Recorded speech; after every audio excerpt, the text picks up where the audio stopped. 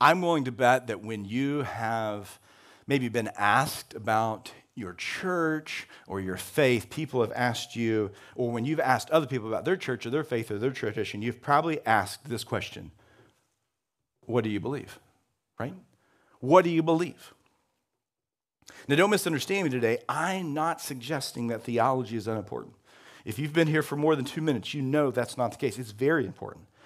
But here's what I am saying, is that for too long, we've put our hope and trust in a system of beliefs when it was never meant to be put in a system of beliefs. It was meant to be put in a person, our Savior, the Lord Jesus Christ. And there is a distinction there.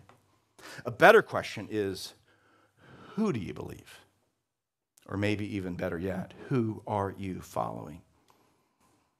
I think this is crucial because more often than not, when people deconstruct their faith, maybe that's a phrase you've heard, maybe that's something you've been going through yourselves, they do not deconstruct their faith over Jesus. They deconstruct their faith because of the experience they've had with a pastor, a church, or a system of beliefs.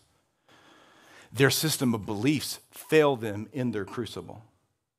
Their hope that this pastor or this person or this group of people would be a certain thing fails them in their trial, in their disorientation, in their freshman year of college or whatever it is.